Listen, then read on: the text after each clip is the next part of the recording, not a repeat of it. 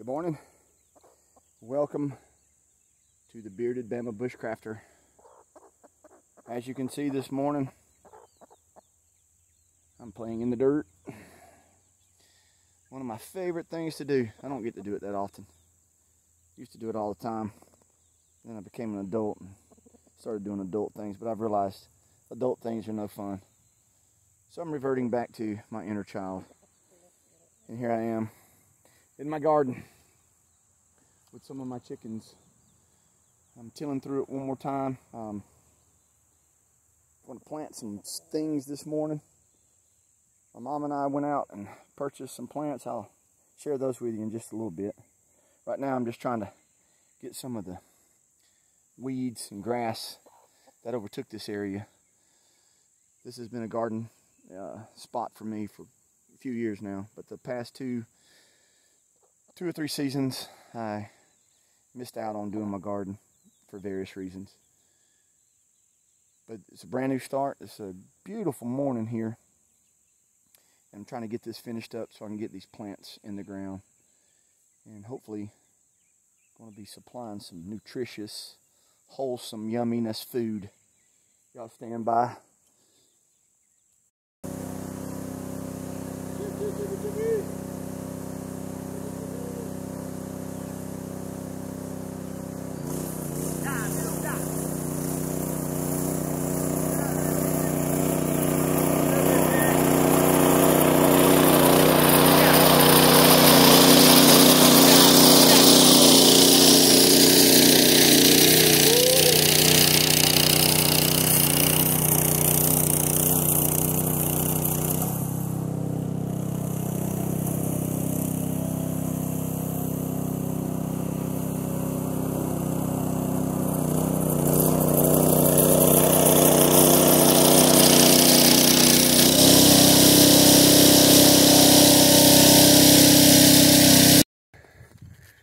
Ooh, look at me sweating already. All right, I think I've got it tilled enough. I'll probably overdo it. I know I've read books on more primitive gardens and they have a no-till method. I've tried that and I wasn't successful with it. I'm more successful with tilling the earth. It seems to produce more. Also, it's easier to keep clean. All you got to do is just come out here once you get your garden established and just spend a little time here and there pulling up weeds. The trick is not making too big of an area that you can't handle. The chickens sure are having a good time. Andy here, he's a blue Andalusian. My neighbor gave me a trio last year, and those are some hardy chickens. I really enjoy, there's one of my hens.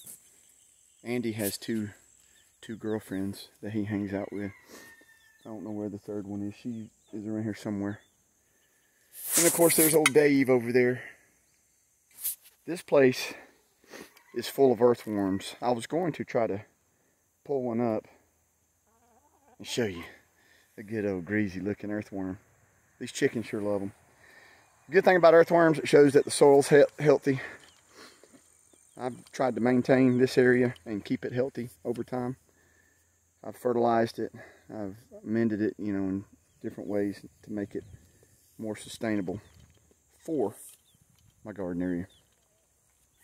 So now I'm going to put some rows in, and I'm going to set some plants out. I'm going to have to get these chickens rounded up because I think they're going to try to eat my young plants.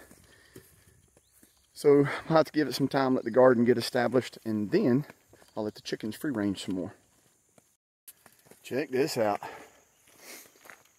You know, I've heard people make comments about how expensive it is to grow your own food and that you're not saving money.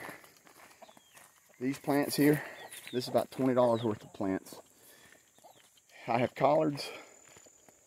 Let's see if I can remember everything. I have Brussels sprouts, I have kale, I have broccoli, and that is some type of lettuce. I think it's red romaine lettuce. Very succulent, yummy stuff here. Collards, oh man, those are amazing. All of these plants here are high in vitamins and nutrients. And man, they sure are good to eat. So now I'm gonna start setting the rows and putting the plants out. And then I'm gonna water it in real good. Look at Andy, after those earthworms. All right guys, stand by. All right, I got everything out. Man, all of a sudden it became a battle. And I knew it was. I got to get these chickens rounded up. It's funny, all the stuff I pulled out, these weeds and whatnot, chickens won't even touch them. Man, you bring this stuff down, all of a sudden it's like opening up the buffet at the Chinese restaurant. Speaking of Chinese, that's why I don't like buying stuff from Home Depot. Bought this just the other day. Can y'all see that? And it just broke. Pitiful. The Star Cultivator by Anvil. You know, you'd think with a name like Anvil, because I own a couple Anvils, and those things are tough. But I let myself get fooled. I said, okay, this is a heavy-duty tool. Andy's fixing to go in the pot. He won't leave my garden alone. He's coming over here to eat everything that I have put in the ground. And he's fixing to get hurt. It's frustrating when you try to do stuff and you know, you see ahead.